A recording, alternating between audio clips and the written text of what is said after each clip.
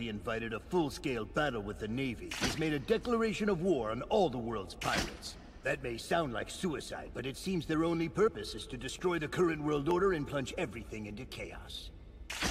Douglas Bullitt is our main target. He was a war orphan born in the Grand Line's militarist nation, Galsburg. He served as a child soldier and quickly became recognized as a hero. However, his superiors grew fearful of his strength and tried to have him killed. Bullitt, enraged by this, retaliated so fiercely that the entire nation was destroyed. After that, he took to the sea and challenged Gold Roger, apparently as a means of testing himself. Roger was victorious, and eventually Bullitt joined his crew, at least for a time. Eventually, the Navy caught up to him, and the then Admiral Sengoku, along with...